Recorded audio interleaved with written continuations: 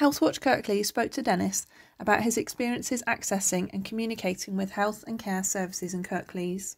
He told us, "I have undiagnosed dyslexia and I find communicating with people hard. I find it difficult to understand what people want from me. I got no support at school and no qualifications. I always wondered why I was always getting things wrong. I thought I was doing it right. Things just don't stick in maths and English. I go around the houses when telling a story, read things differently to other people, to what it should be, and have had challenges throughout my life with this.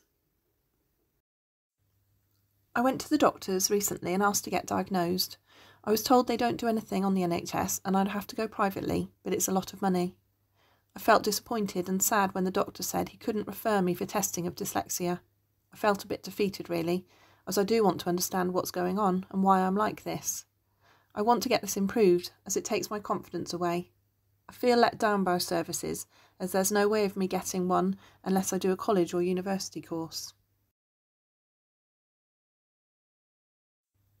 I know the NHS is busy and you only get a 10-minute appointment, but when I am seen in person, I would like them to actually listen to me and not dismiss what I'm saying as though it is nothing. People ask what's the best way to communicate with me, but I don't know the answers.